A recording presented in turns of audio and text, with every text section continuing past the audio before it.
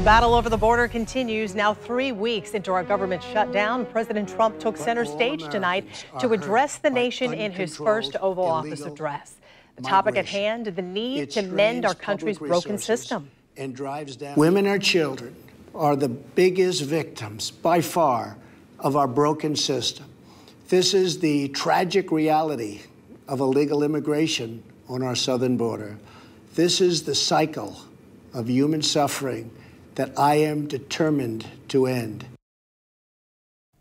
Joining us now with reaction about the president's first address from the Oval Office, News4JAX's political analyst and director of the Public Policy Institute at Jacksonville University, Rick Mullaney. We appreciate you being here. So let's start with this. So the president did not suggest bypassing Congress as he has in news conferences to get funding for this border wall. But did he address tonight, his address tonight, really help his case in trying to win over Democrats at all? If the question is, did it help win over Democrats? Not so sure he persuaded Democrats, but I did think he certainly scored points with his base.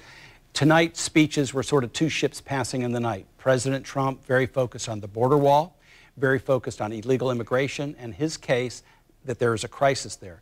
The Democrats much more focused on the shutdown itself, calling it a manufactured crisis. But for President Trump, he's speaking to that base. I'm not so sure that too many people were persuaded by tonight, but he certainly spoke to that base, and he's hoping to broaden and get much more public support for his border wall, convincing them there's a crisis, and also support for the shutdown. It didn't look, it did do just that. It looked like both sides, one was focused, the president focused on what was happening at the border, while the Democrats were focused on the Americans receiving paychecks and people not getting paid. So is there any way either side can come away from this both looking like they won here, a save face?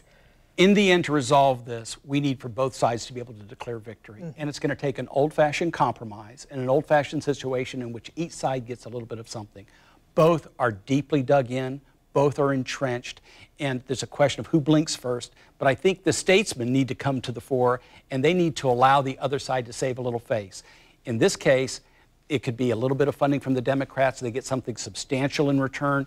Each side claiming a little bit of victory and allowing us to move on.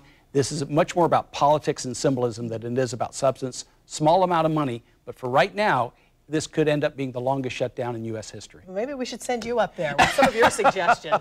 Rick Mullaney, thank you so much for your insight. We appreciate that. Tarek?